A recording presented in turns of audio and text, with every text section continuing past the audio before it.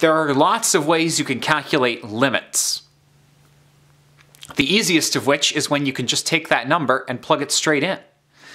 In fact, the sine of pi over 2 is a number. So I think we should figure out what sine x becomes as x approaches pi over 2. I'm going to write this out fully so you can see my logic. As x approaches pi over 2, sine x approaches 1. I know that because, first of all, the sine of pi over 2 is 1, but I've also memorized the graph of sine, which has a period of 2 pi, this midpoint is pi, this halfway point is pi over 2, and that's the maximum. It occurs at 1. It is 1 from both the left and the right.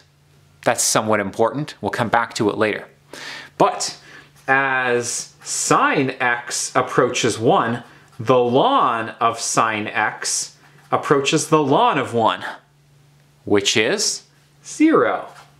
So this limit, no matter which way you take x from, left or right, is 0, because you're always taking the ln of 1, because you're always taking the sine of pi over 2 and getting 1.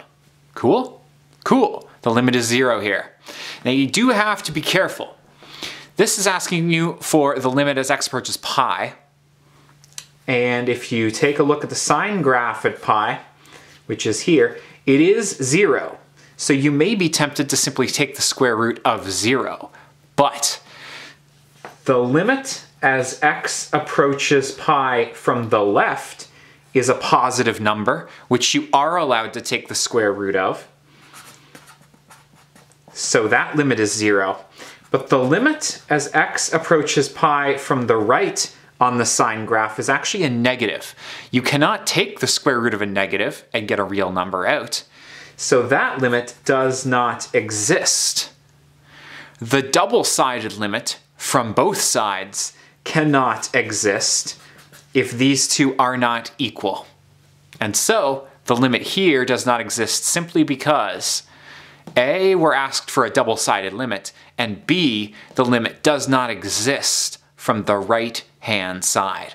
And you'll have to understand each of the base functions to make conclusions like that.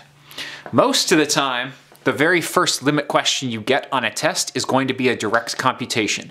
Take that number, I should say, plug it in for your variable and evaluate. It's probably going to give you the answer. Cool? Best of luck.